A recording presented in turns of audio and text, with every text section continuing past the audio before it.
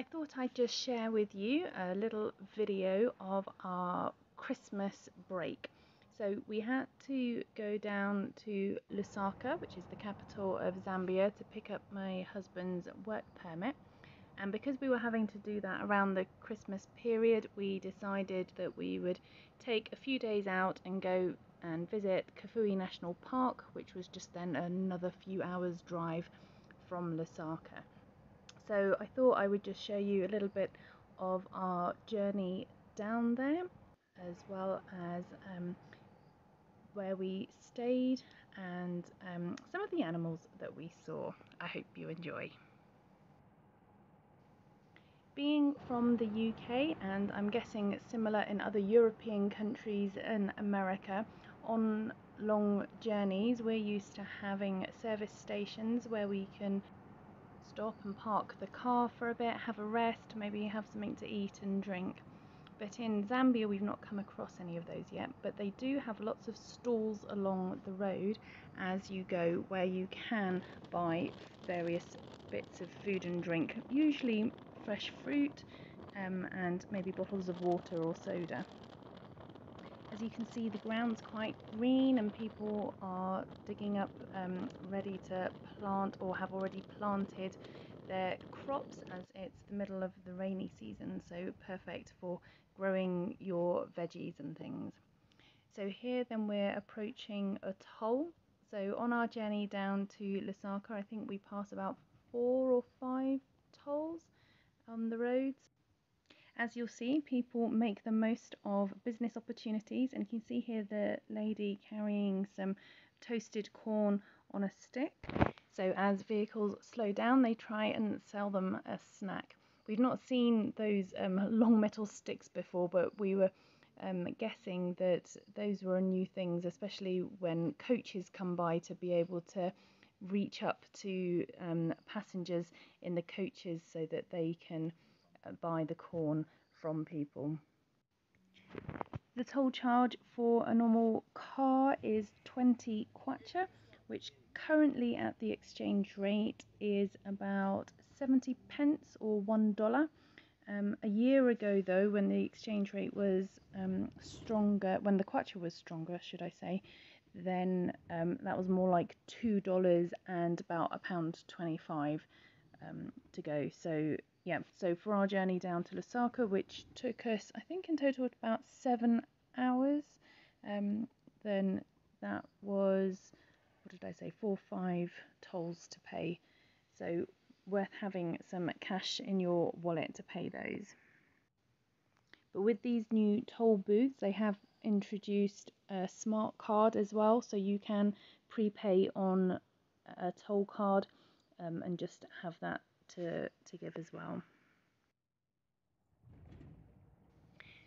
As you're driving around in Zambia, you'll probably come across quite a few unmanned and unbarriered rail crossings too, so you do need to stop and check if there's anything coming before you cross. And as always, anywhere that you need to slow down, there'll be people ready to sell you something.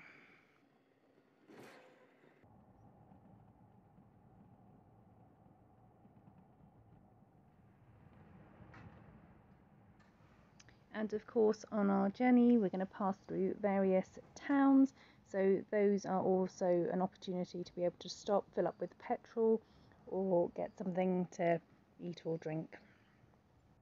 These little red and yellow booths that you can see on the side are fairly much everywhere. They are owned by phone networks, and you can basically buy credit for your phone and also exchange credit for cash there as well. Here in Zambia as well, there isn't any roadside assistance if you break down, so you have to hope that you know how to fix your car or that you can contact someone nearby to come and help you. Although I have found that Zambians are generally very friendly and helpful, and people will often come and stop and see if you need help.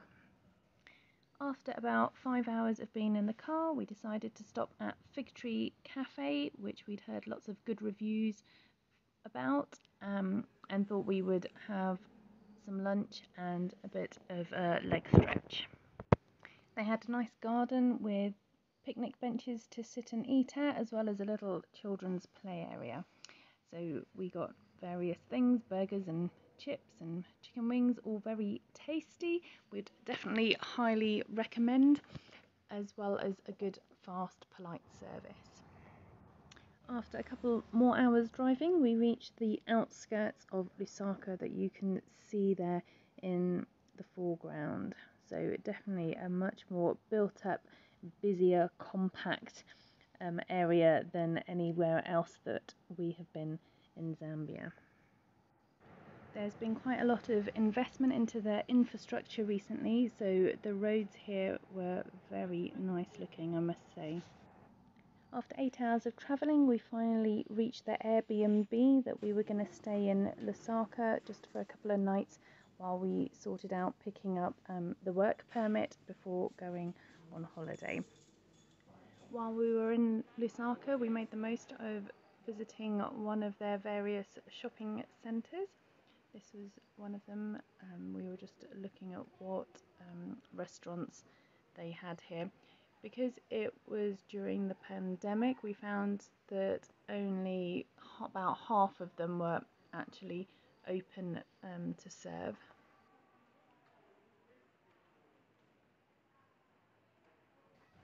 Like any major city, traffic can be a problem with build-up of traffic, although I must say, compared to London, I didn't find Lusaka too bad, apart from points like this where there was roadworks happening, and so that there was 3 lanes of traffic trying to go into 1 lane, and there wasn't much direction as to where traffic should go in order to not block the place up.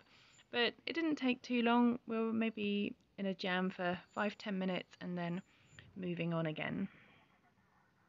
Stay in Lusaka, we were on our way again, this time towards Kafue National Park for our Christmas break. And again, the roads were really nice and smooth and well made, fairly much all of the journey. So it was just a really nice, easy, fairly straight road to get to the national park. We did hit a few areas where the road wasn't as good, but majority of it was fine.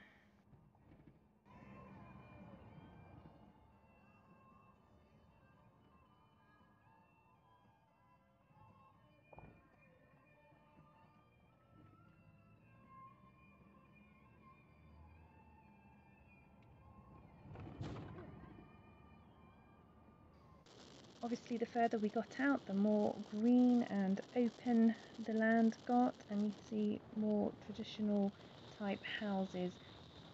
This time of year as well, I just love the cloud formations. They just look so amazing with the sun shining on them, but yet also the shadow from the density ready to be going to rain. As you can see here, this is a very dark cloud, so you can see the rain up ahead coming down out of the cloud in that dark patch. Ahead is the sign for the junction for Itezi Tezi, which is the lake by which we're going to be staying in Kafue National Park. Continue on D769 for 115 kilometers. Then, with about 76 kilometers still to go, we hit this road, or should I say track, which in parts, I must say, were not very good, mostly just because of the rains and the damage that the rain does to it. So it was quite a slow journey and added a good hour and a half onto the time we thought that our journey was going to take us. But the children kept their spirits up by singing along to some of their favourite songs as we went along.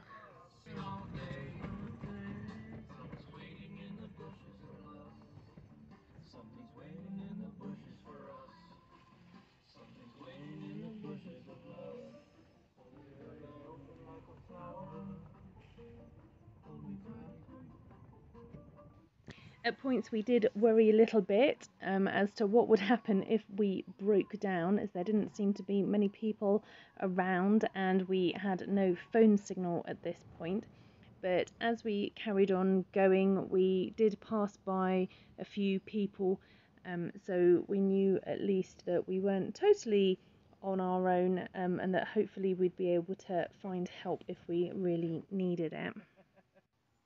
The fact that we were also passing other vehicles was a comfort to us, as we knew then that this was a road that was used and that we weren't totally lost and hadn't taken a wrong turn.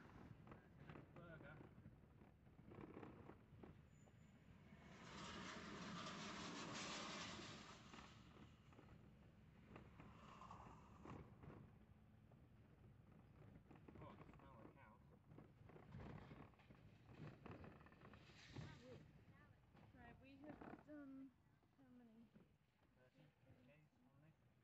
30 k's on this road, just under, and we've got 43.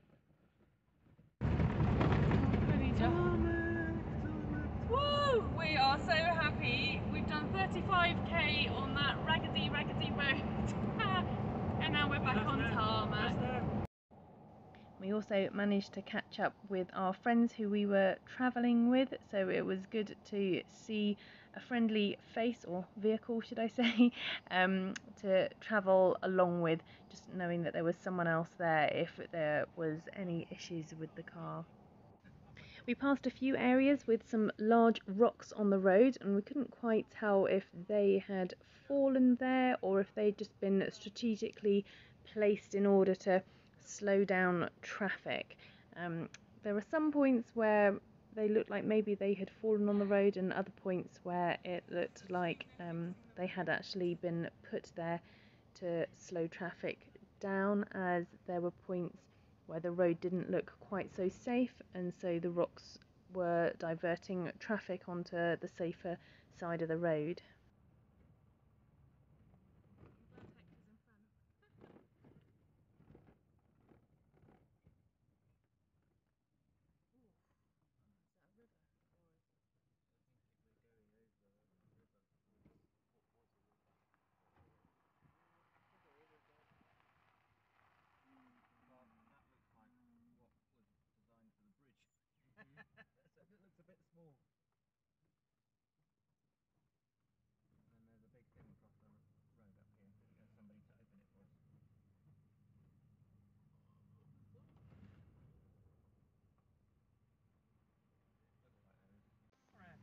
About 10 minutes before we got to our lodge, we drove through a little town where we were able to just pop into a few little shops and pick up some supplies, just like some drinks and snacks and things.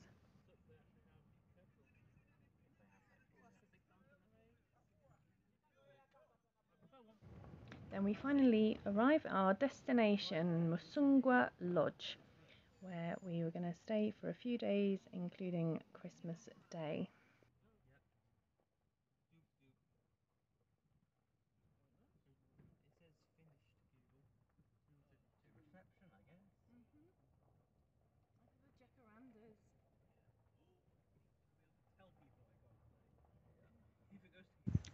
So I thought I would just do a quick little video of the tour of the place that we're staying in, near Kafue National Park.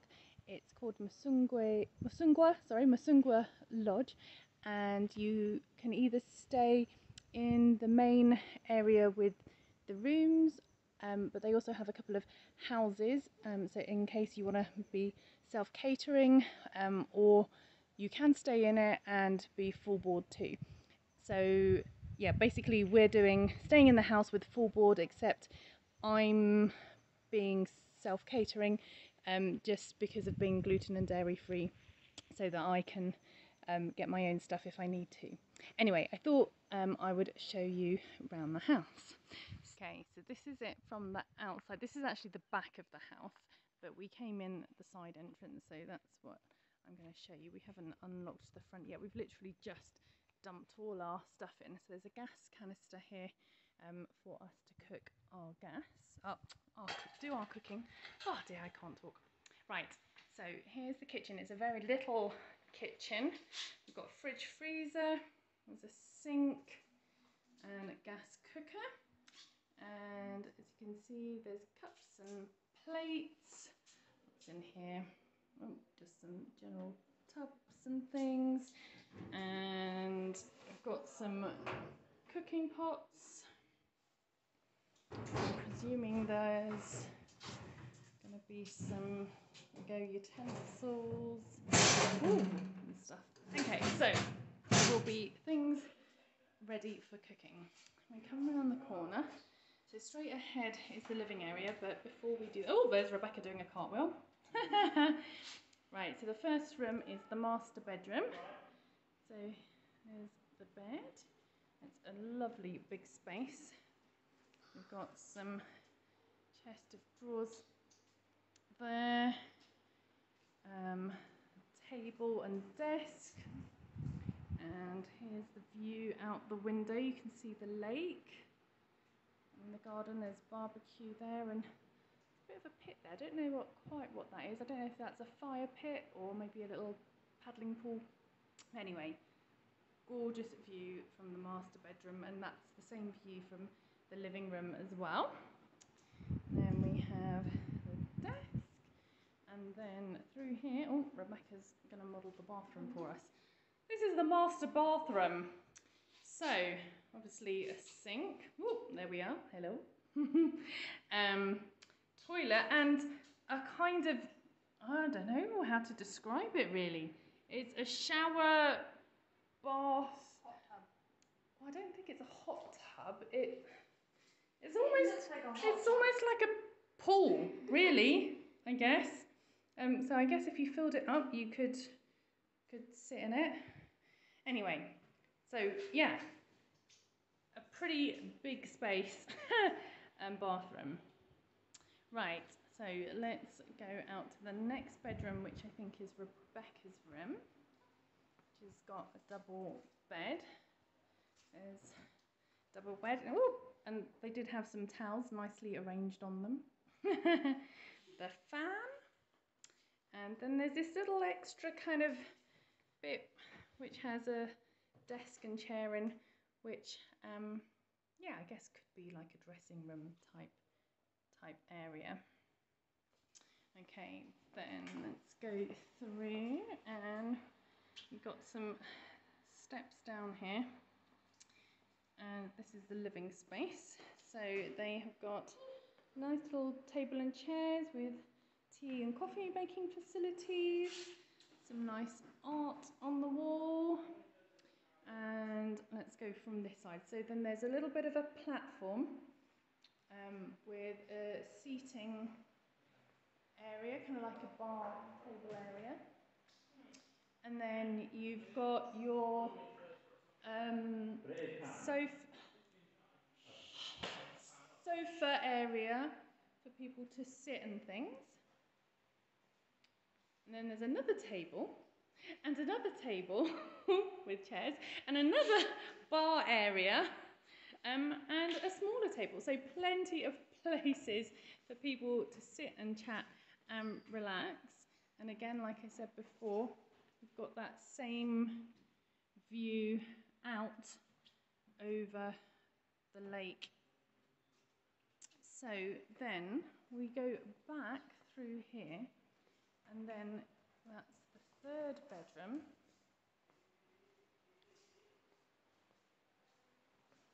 Oh, up the stairs. So then in here, it's very nice that they've got fans going. There's a wardrobe space, and then we've actually got 3 single beds, plus another desk area. And then they have their own bathroom through here. So again, we've got a toilet and sink, and then a walk-in shower area. So we are pretty impressed with the size of this.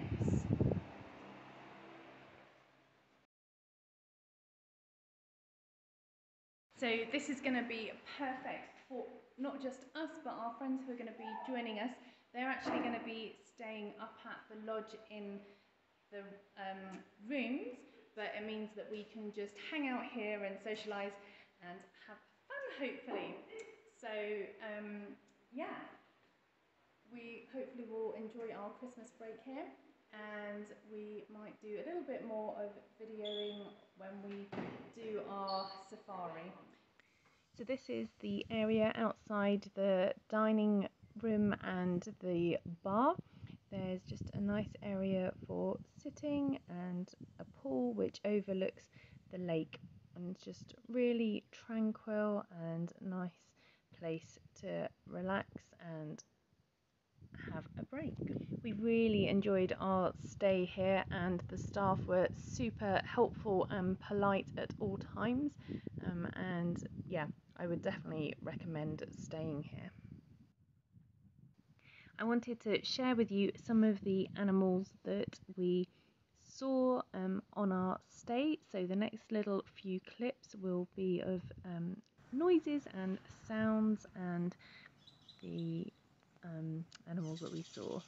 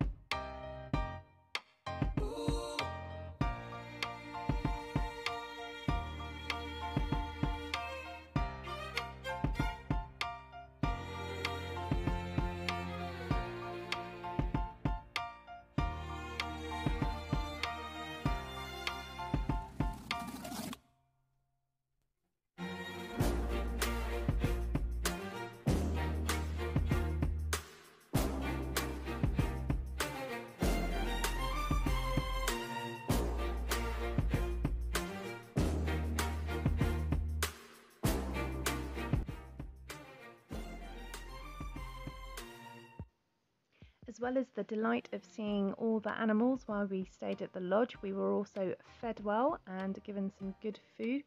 So I'll share with you what we had for Christmas Day. So on Christmas morning for breakfast, they set the tables outside so we could have a view over the lake, and we had a buffet with cereals and scones and various things, as well as fruit salad. And there was also the choice of a cooked breakfast with variations of what you wanted for that. Then for Christmas dinner, there was turkey, pork and lamb as a choice of meats, and that was served with potatoes, salad, rice, vegetables, and yeah, various vegetables and salads to go along with that.